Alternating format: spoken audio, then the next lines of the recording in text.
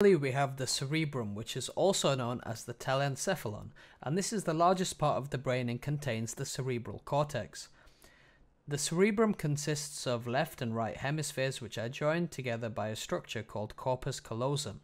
The main functions of the cerebrum include initiation of movement, coordination, temperature, touch, vision, hearing, problem solving, emotions, and learning. And that's just to name a few. The cerebral cortex is further classified into 4 lobes, and they include the frontal lobe, parietal lobe, temporal lobe, and the occipital lobe. I'll be making some more videos on the brain, and I'll be breaking down each of these structures, so make sure you subscribe and keep a lookout for those videos to come.